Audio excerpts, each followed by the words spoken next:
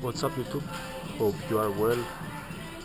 I finished from my shoulder and tricep workout, and I'm going to give you some tips, a little bit about my workout, how I improve my tricep, because it's my weak part, and we all know that 2/3 of your arms is a tricep.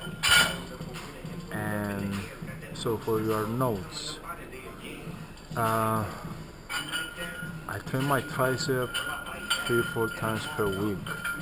Drop set, superset every 10 seconds. I do 3 reps for 10 minutes. I shock the system all the time. It's all about the long head, by the way. So it's about overhead. So you need to include dumbbell overhead, rope overhead, EZ bar overhead, and incline barbell press, close grip. That's my favorite exercise, and I saw that my tricep is working like that. It's getting bigger, and from the photo I posted yesterday on my Facebook fan page, it seems it's getting bigger. So it's all about food also. So you need to burn it. It's not just 12-15 reps, three sets, all about it's sort of high volume. It's not just burning the muscle, superset, drop sets. That's all about. So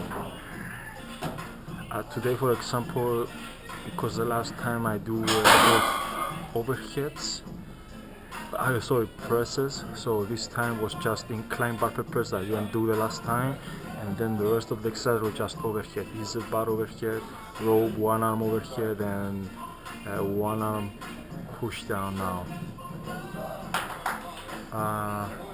So yeah, always shock the system. It's just a small muscles, so you can train it more often than the bigger muscle like chest and back. So don't be afraid to feel a little of your pain.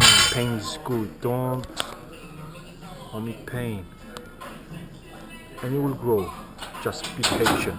It's all about the long head again.